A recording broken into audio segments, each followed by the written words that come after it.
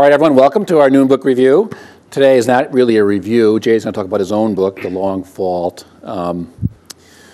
When I interviewed Jay last year or 2 years ago, I said to him, there's a lot of poetry around. We see it, there's in books, and Garrison Keillor every morning reads the poem and all that. And I said, well, what should we do when we see a poem? And Jay goes, run. So I hope you're not going to run. Jay's going to talk about his book, read some of his poems, and you're going to really like him. So here he is.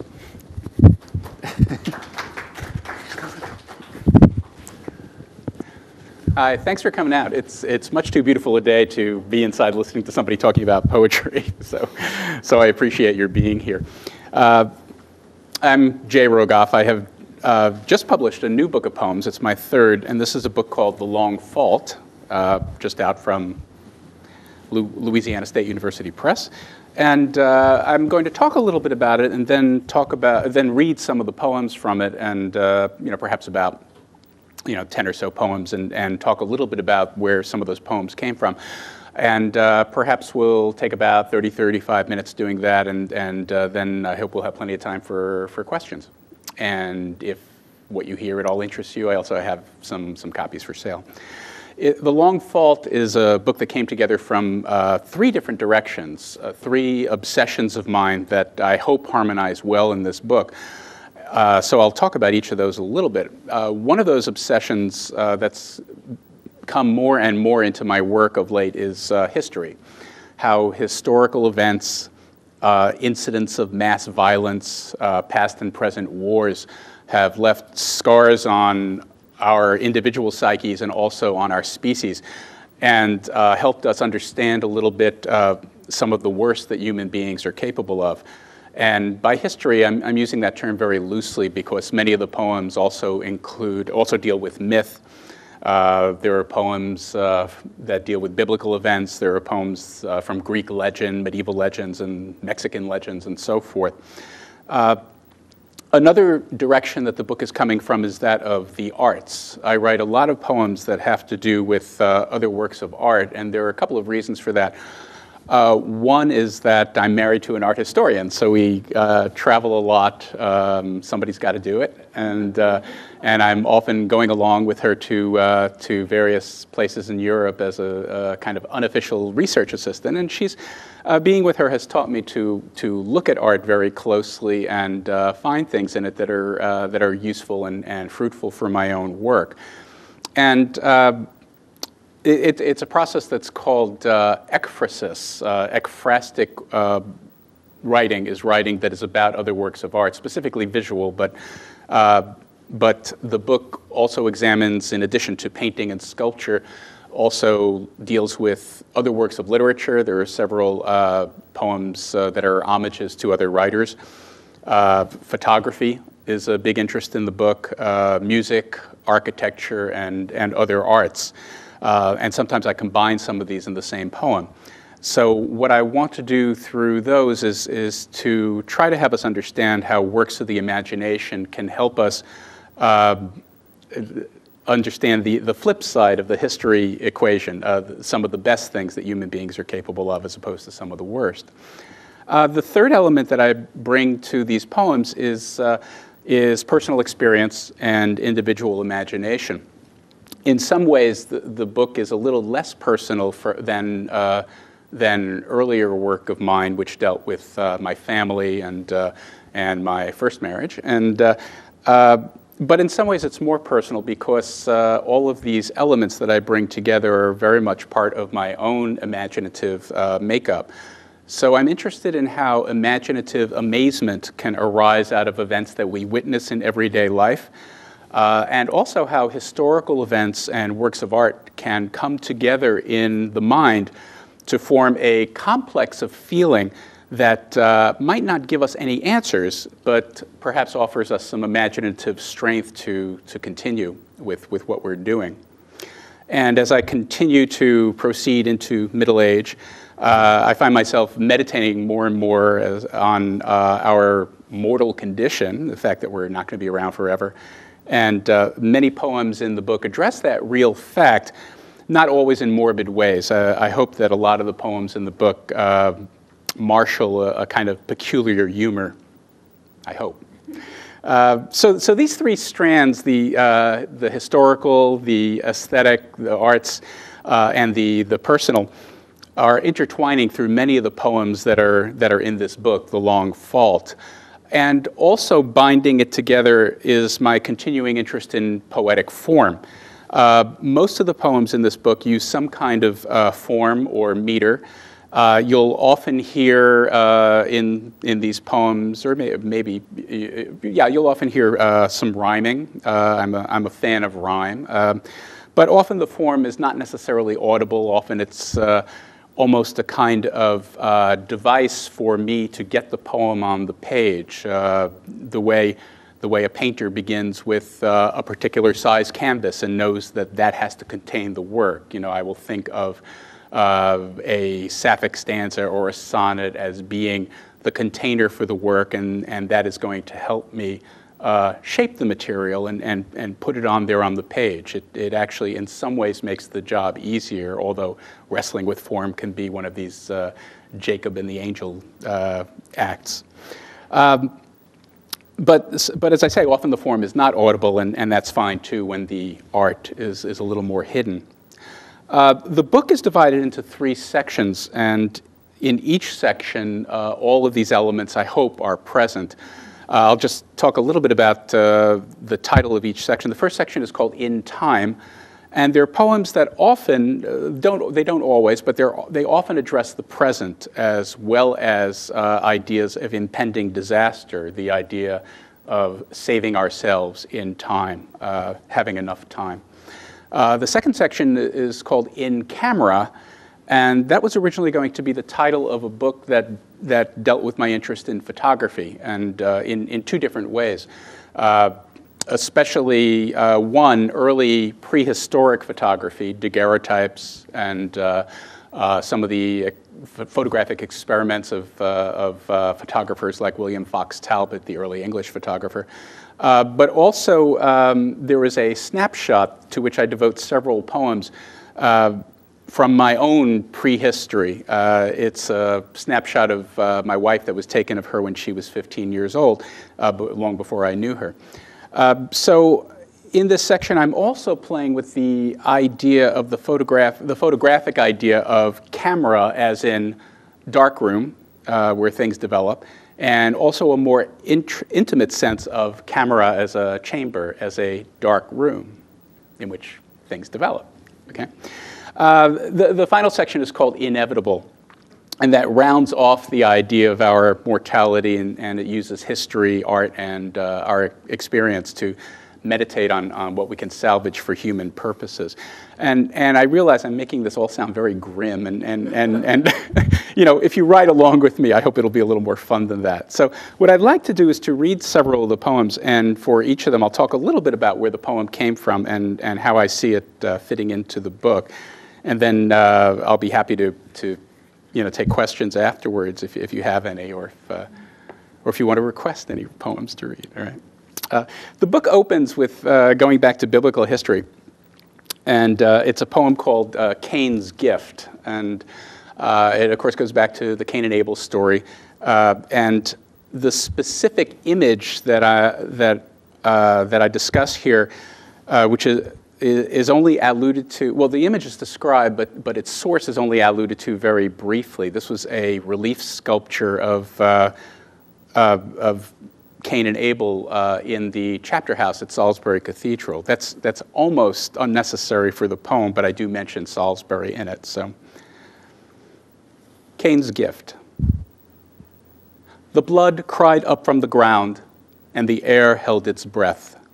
The earth's sunset-stained face, now an epitaph for Abel's head and hands, thrust up from the grave. That childish face profiled, those hands clasped, a child imagined by the sculptor petitioning the God who'd let the model murder play out unimpeded. From brother to his keeper, the singing from the sod rose, a sunset lark whose quavers left their mark on Cain's consciousness, setting him a quiver at walking the cooling face of earth, banished forever from Salisbury's chapter house, a period put to his chapter, and from the good book hurled out to beget the world. That's kind of how I see the world these days, that we're all, we're all the descendants of Cain, right? Yeah, all right.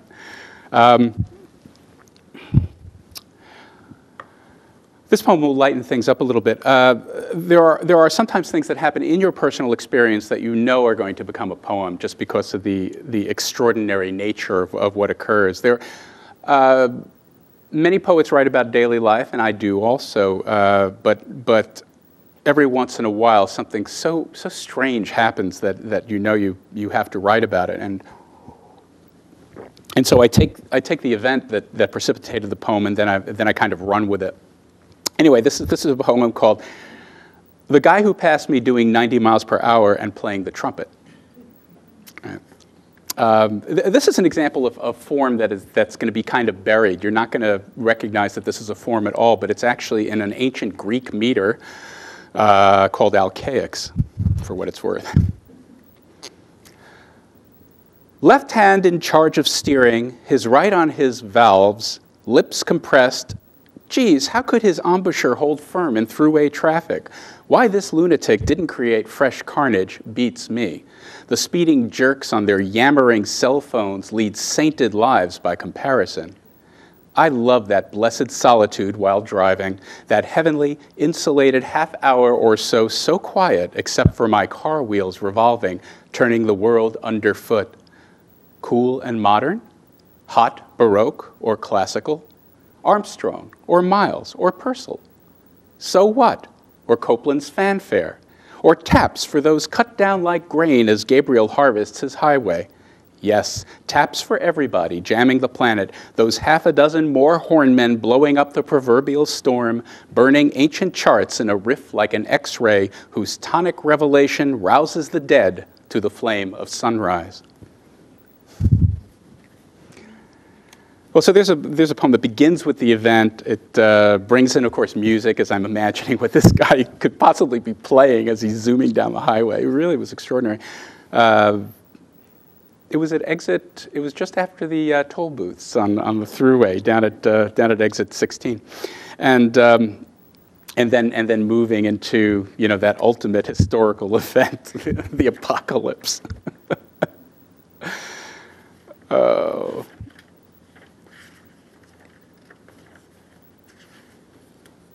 Where's the next one I wanted to read? Here we go. I tend to take a long time to write poems, and by that I don't mean that the poems don't come quickly, although I sometimes work on them over periods of months or years. But an event might happen that imprints itself on my feelings or on my consciousness, and it might take a long time before I decide what exactly to do with it. And one of these is the second shuttle disaster, the one where the shuttle blew up as it was descending back into the atmosphere, and I fooled around with it. It seems grim to say fooled around. It seems callous, but I was playing around with the idea for a while. And I got stuck on the idea that the shuttle came down somewhere out west and didn't make it back to Florida, and there were all these states that it had skipped over.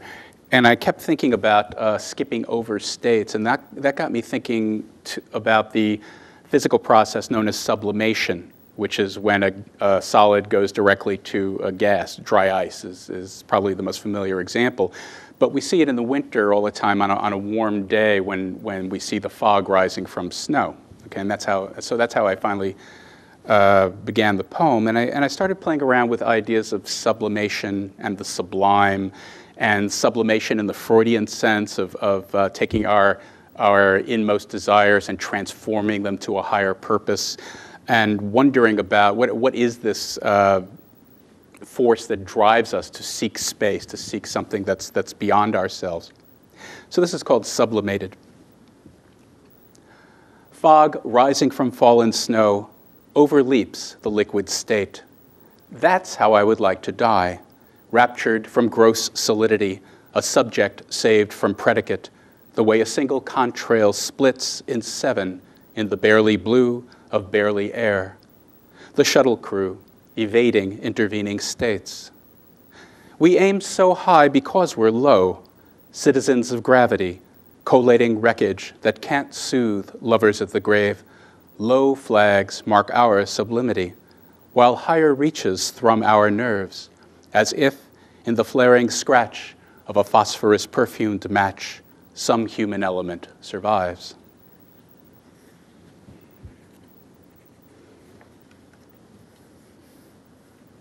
If I can stay serious for a little bit here. When we were going into Iraq, that was one of the times that prompted me actually to write a good many poems, and most of them were actually pretty terrible because they were just hammering home my particular political views a little too hard, and they were just a little too screechy. But I hit on a formula. I hit on a strategy for this poem that was based on my personal anger at the Bush administration's denial of any images of coffins returning home with flags covering them. As you know, we were not permitted to see those. It was supposed to be a popular war, and they did everything they could to make it a popular war. So this is called Folding the Flag, and it begins rather playfully and then goes somewhere from there, folding the flag. With a lover or friend, stretch it out waist height and parallel to the ground. Fold lengthwise so blue midnight and its strict constellation vanishes under pure white and blood red, a frisson along the stripes shot between you. Fold again, lengthwise, a lot like unmaking a bed in which no one is ever just sleeping. The stars should stay outside, as in the universe. From the stripy end, fold it up in small triangles, kissing when you meet. Tuck in the end, creating a cocked newspaper hat from whole cloth, a thing useful and comforting a suddenly public wife, suddenly veiled, her gold ring shining like eternal life, like moist eyes, like the bright stars in her jaunty souvenir cap, the weight of their universe pressing into her lap.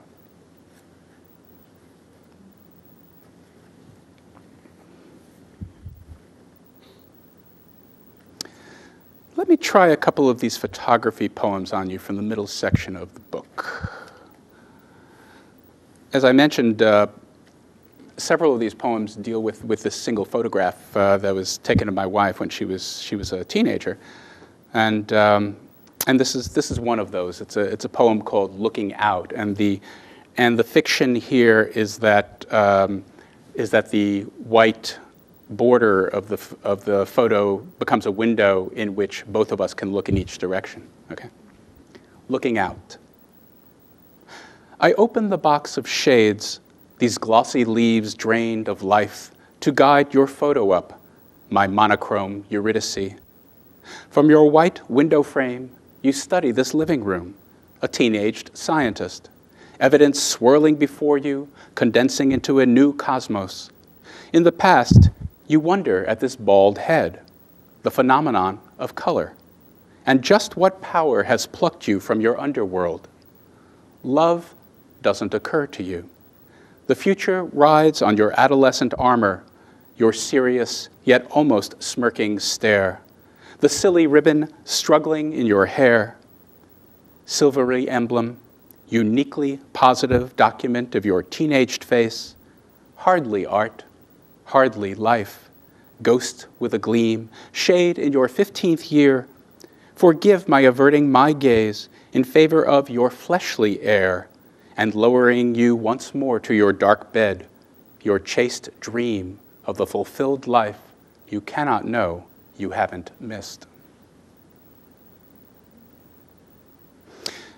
And this is quite a different one, which does look back to early photography. There's talks about daguerreotypes in the beginning, and one thing that you probably know is that one photographic tradition in the 19th century, there were traveling photographers who would go around rural areas and take photos in people's homes.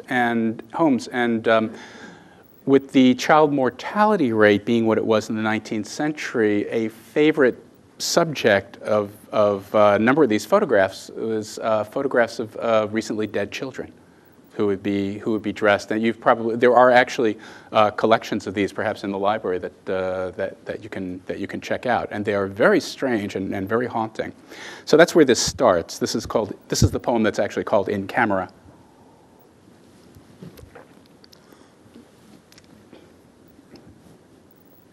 Eternal life via a hinged wood box, a silvered plate, a man drunk on the stink of visionary chemicals. Pneumonia, scarlet fever, a rheumatic heart, anything plucks off a child of 9, leaving a thick Victorian glaze on its eyes, a bruise where its skull's been passionately kissed, a body perfectly composed for worship on the settee. No nervous tick or blink to blur the work of the daguerreotypist, aiming forever to fix nature here in the parlor. Light's remains absorb us.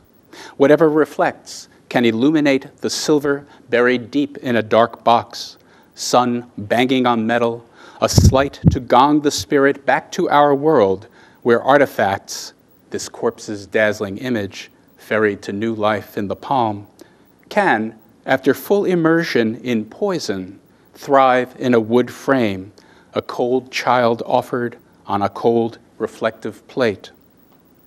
From your frame on the piano, you smile, Father, as if you didn't know a grimmer image knocks in my mind's dark box, a grayer picture, your face grisaille as old snow, into which your headlong frame, like a filthy joke, a pratfall at a formal dinner, lurched prone and made a last impression. Neither gin nor formaldehyde, not even the polished, hand-joined oak Kaufman's casement window from which you cast your frozen last look, could put the trick across, the bright illusion you were at rest or warm.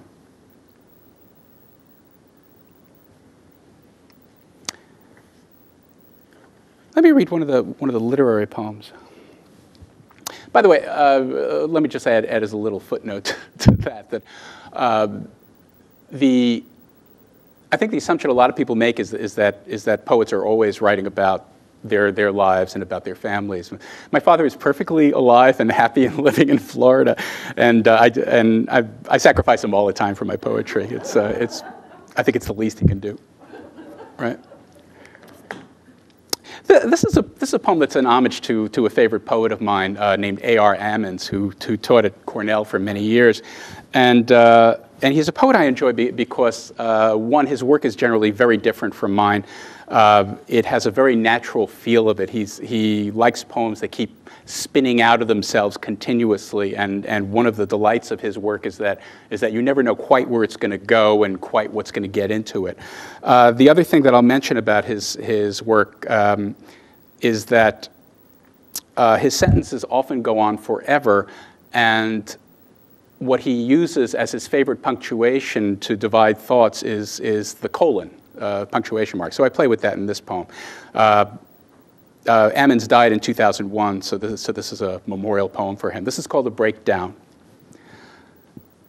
Coming from anywhere, your poems, they traveled anywhere.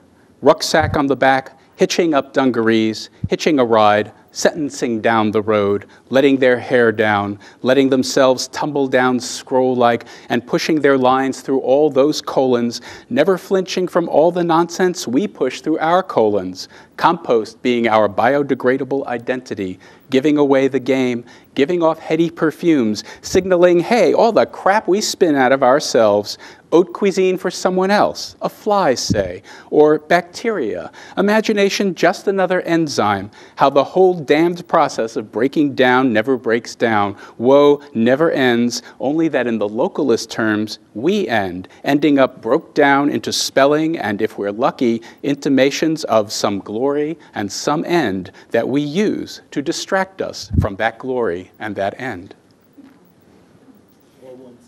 That's all one sentence. Yeah. There is a colon at a key point. Let's see. Well, while we're on the subject of death, I'm sorry about this, but you know. Several of the poems a number of the poems in the book take place in Mexico, where my stepdaughter and her husband were living for a year, and we went to visit them. In Mexico City, there's an extraordinary museum that's a former Carmelite convent, and it is set up as the convent would have been back in the 18th century.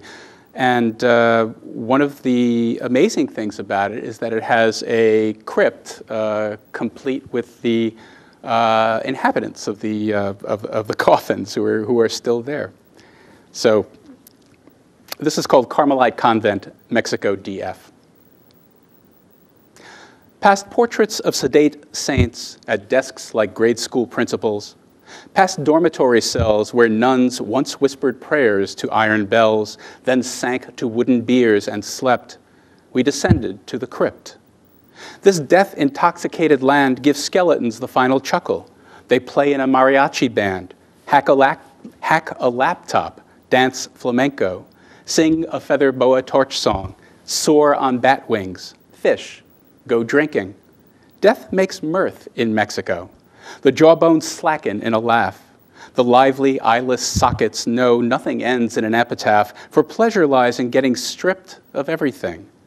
Then, in the crypt, the glass-topped coffins let us view the corpses of some denizens of a colonial century, some of abbots, some of nuns, others sporting finer dress, all whitened by the same distress.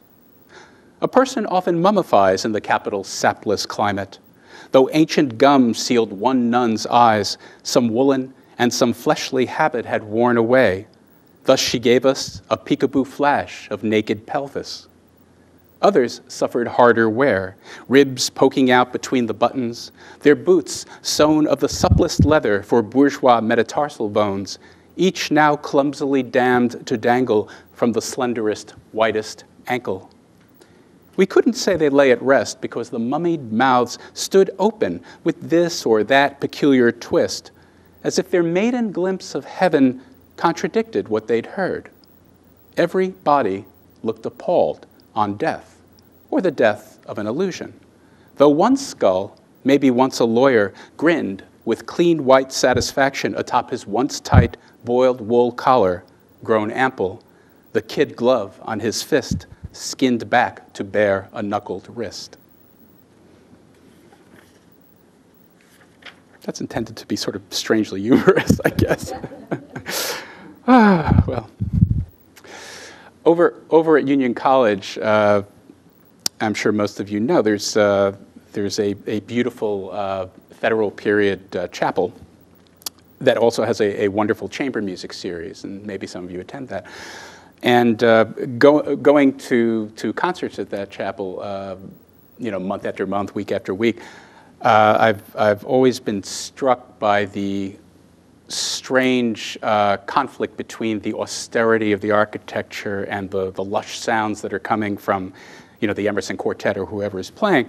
And I've also been struck all the time. Every time I'm there, I'm always reading the names on the war memorial that's behind the stage, the Union College men who were killed in the Great War, World War I. And so those three elements come together in this poem. It's another bringing together of art of various sorts and history. Memorial Chapel.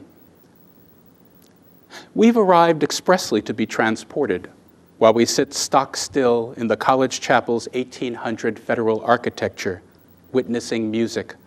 Schubert, Bach, Prokofiev, Shostakovich, week in, week out, making this room a spare, sparse paradise, a garden where sound waves loiter, rounded to crystal. Now, for instance, Beethoven's Grosse Fugue in B-flat major scrolls from the quartet's guts. While listening, I study again the names carved back of the players, marble-clad memorial to the Great War dead, the undergrads and alumni who got butchered, giving Europe democracy it didn't desire, and lie transported off overseas. The grosser fugue spreads thick, deciduous layers, oral flavors, ash, ambrosia, in living ears unstopped with the earth, unlike the ears of Wesley D. Carker, Luther Hager, William W. Waitskill, Herbert Rankin, Talbot Carmichael, Alan Ashton, Kennedy Conklin, Walcott Calkins, Alwyn G. Levy, Howard Thorne, and dozens more, stone deaf to the music, deafer than a post, than Beethoven, college guys now deafer than when they sat in boring lectures and dreamt that bloody high romance, imagined those French jeunes filles, but found nothing transporting them, no returning, even as cargo.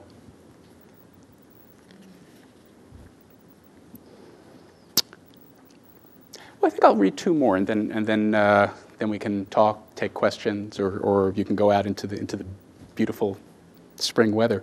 I was lucky enough to get a wonderful painting for the cover of the book. It's by John Curran. Of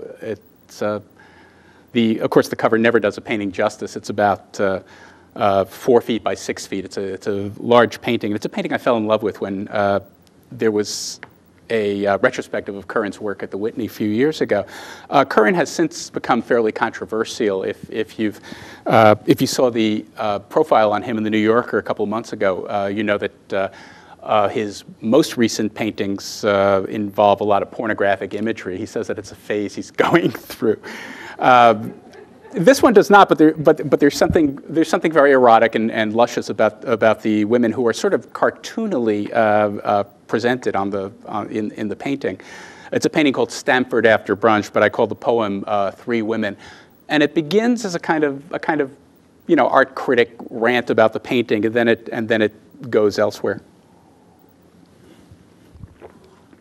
Three women. Everyone's head's too big. Everyone's neck's too long. Everyone's knees are a bit too sharp. In every way, the painters judged them wrong. The upholstered chair crowds the upholstered couch, so the woman at right appears to have one leg wedged between the furniture. Ouch. But she grins heedlessly, a rich rag, once a husband's shirt, knotted round her head in a lusciously careless coiffure.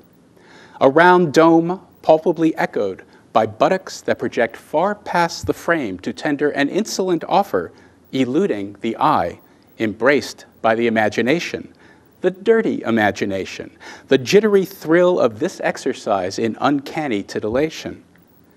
I adore the beautiful middle figure, blonde hair pulled tight and cascading around her stretched bronzino throat, her smile an emblem of occult delight. She tucks up her too scrawny right leg, and I can discover her left leg and her right arm nowhere. Her face betrays a gleam from nowhere, stupidly brilliant. Her serene, downcast eyes almost distracting from how, reckless of nature, her amazing, realistic eyebrows rise an inch too high on her forehead's cool slate. The dark-haired woman at left laughs so hard she squints, her hand a claw, her upper teeth glinting in lamplight like a scalpel blade.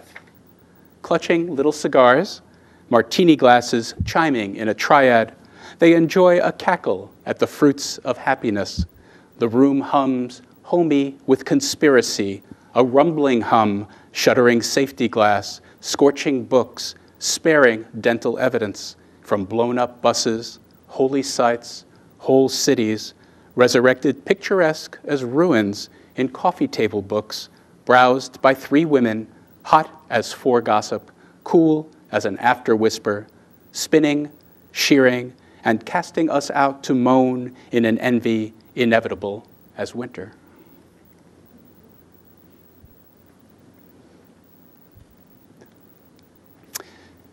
And I think I'll end with what is the last poem in the book. This is also set in Mexico City. And in the suburban area where my stepdaughter and her husband were living, there's actually a small park that's dedicated to poets. And I'd never seen a park dedicated to poets before, so of course we went to visit it. And I guess it's a sort of meditation on Just what do we think we're doing? I mean, poets in particular, but probably all of us.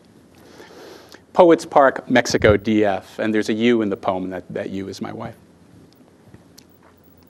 You and I risked our necks to get there, dodging the mad cars careening around it, merging from all angles, a condensing asteroid swarm. Our eyes, forced open, wept in the acrid air. Breathlessly, we landed on that island, green as imagination, nearly blind to traffic, though we heard the autos grumble. Throughout this miniature oasis, people strolled, played with their kids, lunched. One couple necked like no tomorrow near a less romantic memorial to a poet I'd never heard of. His bronze head, looking grotesquely severed, rested on an open concrete book, as if admonishing all poets, look on this life, this work, and think again. Would you choose loving under this lush green, or locking yourself up in an attic room? The real polluted thing, or some daydream? We walked arm in arm. Head after bronze head would neither speak nor smile nor grudge a nod. Exhilaration? Gray contentment? Anguish? Who knew? I had no syllable of Spanish. Emerging from the poet's sanctuary, the car stinging, our eyes again gone blurry, we found a fountain fashioned like a pen, its nib replenishing a pool, a fountain pen. I posed beside it in your photo, writing forever with clear water. Thank you.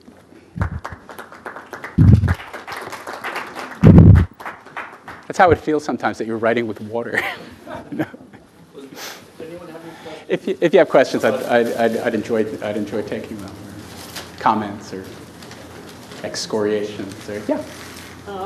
What is your background and way of life? In other words, otherwise. I try to lead a good, clean, healthy life. I grew up in New York City, in Queens. Went to school in Philadelphia and Syracuse. Did my graduate work at Syracuse. Taught at Lemoyne College in Syracuse for about 5 years, and for the last 23 years, I've been in Saratoga. I was an administrator at Skidmore College for about 10 years. And since 1995, I've taught part-time in the English department at Skidmore. So this is your hobby? This is my life. This is not what I make money from, no. But this is what I consider my serious work, and fortunately, I'm married to a woman who is happy to let me do it while bringing in a lot less than she does. Yeah. Yes, sir. When and how did you discover you were a poet? Oh, good God. Well, I've always loved playing around with words. When I was 5, my father let me play around with his typewriter, and I soon discovered that instead of just hitting letters at random, I learned to read rather early, and I found that you could make words, and then I started writing little poems in imitation of my favorite author at the time, who was Dr. Seuss, and so he's my earliest literary influence. But I started getting serious about poetry in high school. I had a wonderful English teacher named Hank Levy who taught a creative writing class, which I took, and then through college I was quite serious about it. So I've been serious about this nonsense for since I was really in my late teens. And have spent many years hitting my head against the wall and deciding that most editors don't know what they're talking about. Right? You have to develop a very thick skin, as those of you who are writers and who send things out for publication know. You have to develop a very thick skin, and you have to develop a strong faith in yourself that what you're doing is worth something. Jay, when you send poems out, your poems have been, in is it Agni, the Georgia Review, the Kenyon Review, the Progressive, the Southern Review. When you send a poem out, how often, how many do you send out before one's accepted, I guess? Right? For every one that gets published. I think my acceptance rate is somewhere around 1% to 2%. So I mean, for everyone that gets in, do you send out? Oh yeah. No. For everyone that gets accepted, I would say I'm probably sending out 100 poems. And we're talking about the same poems going out to different locations again and again, you know, in packets of 4 or 5 or 6. But yeah, the acceptance rate is very low, and you really just, yeah, you really just have to have faith. Well, let me think. Right, I'm trying to imagine the sheets of yellow paper that I still keep my records on. I haven't digitized all this, but and so there might be on a sheet, there might be 125 different poems listed, and maybe 2 or 3. So maybe it's a little better. Maybe it's up to about 3 or 4% acceptance rate. Yeah.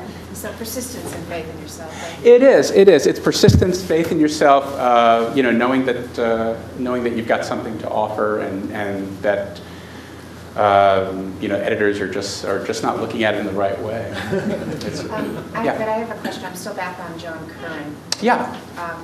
And I'm wondering what exactly it is about this work. And it sounds like it's a combination of the anecdotal and desire. Yeah, I think so. There's something about it that's witty and sexy at the same time, and I think that appeals to me. And it's I think it struck a sympathetic nerve with some of the things that I try to do in some of my work. Maybe not so much in the poems that you've seen here. I have some more scurrilous work in a book that's going to be coming out in a couple of years. But so you're somewhat sympathetic with his excesses. I think so, and I like his excesses. I think I haven't seen his recent work in person. I've only heard. Have you seen it? Is it really upsetting? It's difficult. It's difficult? It's difficult to be a woman in London, I think that's a gender difference, perhaps. It might be. And if I saw it in person, I may very well think differently. I've only read descriptions of it. I think it's a different dynamic in person. Sure. Right. That may well be. Yeah, I think there are many people that are hoping that he gets past that, and there are also many people who there's a big controversy about whether he's a good painter at all, yes. and that quality is always part of this discussion. Right. So I think the subject matter has become a problem for him, but of course it also enables him to make almost 7 figures per painting, right? That's right. It's riveting. Yeah, and his technique, I think his technique is astonishing, and as a Renaissance. Somebody who especially works on Northern Renaissance art, my wife loves the fact that he's glazing and glazing and glazing. She loves the finish of it. There's a nice tension that goes on there, that once it pushes it a little too far. Can you please repeat the question so we know what's going on? Oh, the question. I'm very sorry. The question was about John Curran's work and what attracts me to it. So I hope you can put that together with what I was saying in the answer. I'm so sorry about that. I'll repeat the questions from now on. Yes. Have you heard of Judith Viorst? I haven't seen any. Judith Viorst? Any of her work in a long time. Yes. Yeah, I've heard of her. I know that she's a poet whose books used to. That's right. They used to appear everywhere. They were love poetry mostly. Life, humor. Right. Yeah. Did she die? I don't know. I don't know. No, I don't. No, I don't know anything about her. The question was about Judith Viorst, who was a poet who was, I think, quite popular in the 70s, maybe. Even later. Yeah. No. Very entertaining. We better Google her. A friend of mine had written a book of poetry. He had Advantage Press publish it. Would you suggest that to anybody other than wasting a lot of money? Oh, okay. So the question is about what are often called vanity presses, like Vantage Press, and there are actually lots of them now because of the internet boom. There are lots of places that will publish your book as either an ebook or as an on-demand print book. In other words, somebody has to order it and then they print a copy because they just shoot it out of the computer. Would I recommend that? I don't know. I think it's there's a history of self-publication going back to the 19th century, the 18th century. You think of William Blake and you think of Wordsworth and Coleridge, and they're all publishing their own stuff. Whitman, but I think it has a different with the publishing industry so large. I think it has a kind of taint to it now that I think it's very hard. I think to get considered seriously if you pay for somebody to publish your book. if your aim is to be considered as a serious writer. I mean, if what you have is, for example, a family memoir, and you would like it, you know, and you're not that as interested in it being a bestseller as you are interested in having hard copies to share with members of your family, that might be a very good route, because they handle all the production for you. But in general, if your aim is, I think, to be a serious writer, it's probably to be stayed away from, I would guess. Yes? Do you do any reviewing? I do, yes. I review a lot of poetry and other books for a number of magazines like the Southern Review and Kenyon Review. And actually, I'm the, last year I became the daily ballet reviewer for the Saratogian up in Saratoga. I'm a big ballet fan, have been for about 38 years. And our very good reviewer, May Banner, died a little over a year ago, and so I was asked to step in and take over the ballet reviewing. So I reviewed the ballet season for the Saratogian. I don't do other daily reviewing though. Daily reviewing is tough, I'll tell you. You know, to see something and then you have 10 hours to your deadline to come up with 550 words or something on it. Right? And not offend anybody. Well, that's an interesting problem because we are the hometown paper, Hometown. right? We're the host, right? There's been all the controversy about whether the ballet is going to stay there, right? And it just so happened that last year the season was so magnificent that there was very little bad to say about anything. There were a couple of ballets that I didn't like, and I said so. But also, when you have 500 words. Why spend 200 of them slamming something when you can spend that time talking about what was so good? And I face the same problem reviewing poetry also. I was telling Joe before that I tend to write longish essay reviews that bring 4 or 5 books together under a common theme. And if I'm looking at 20 or 25 books and I have to pick out 4 or 5, why would I pick out one that I think is really terrible to slam when I can promote? I mean, poetry is hard enough to promote in this country anyway. Why would I do that instead of picking out the 4 or 5 that I really think are the best and talking about those? I'm not the kind of reviewer who likes to use somebody as a whipping person, but I do give mixed reviews. I'll take a book by an important poet and say, here's what works, here's what really doesn't work. So, yeah, I'll have to see what happens this summer, because the summer's program has some ballets that I think are not first rate. So we'll see what happens with that. Do you have favorites among contemporary poets like Charles Simic or Caroline Forche? Yeah, I do. Who's on the top of your list that you could recommend? I think Seamus Heaney is just a genius. I think he's a brilliant poet, and I feel sympathetic with him, not because his poetry is like mine at all, but because I share with him a delight in language, a delight in punning, and a delight in poetic form. Form is much more obvious, I think, when he gets a reading than when I do. But he's certainly a favorite. I think Robert Pinsky's last book, his most recent book called Gulf Music, is absolutely super. I think he's made a new advance far beyond what he's done before, so that's a book I like very much. There are really kind of wacky poets like August Kleinzahler, whose poems are totally unexpected. They will go almost anywhere, and he's very adventurous. I enjoy reading him. I recently met the poet Denise Duhamel, who is likewise a wacky poet and worth looking at. These are poets whose work is very unlike what I do. And Denise will make up poems out of found materials. For example, in her last book, she has a wonderful poem that is composed entirely out of badly translated subtitles from Hong Kong action movies. And it's brilliant. And at the same time, she also has a long, almost epic poem. It's about 25 pages long. I'm not even sure if it's a poem, but it's very moving, and it's composed entirely from found materials that came to her emails and letters and meditations about 9/11, and it's just a terrific poem. So those are in her last book, which is called 2 and 2, I think. Yeah. So she's somebody that I've become very interested in. Who else? Henri Cole, I think, is very, very good. Andrew Hudgens is a good friend of mine, so I should plug him. He's become increasingly formal, but he's a very, very interesting poet. And he's very funny. He's one of the very few very funny poets, funny serious poets we were writing. He has a book coming out next year, which is inspired by those old Victorian books of cautionary rhymes for children. And the book is called Shut Up, You're Fine, Wicked Rhymes for Wicked Children, or something like that. So he's somebody that I admire very much.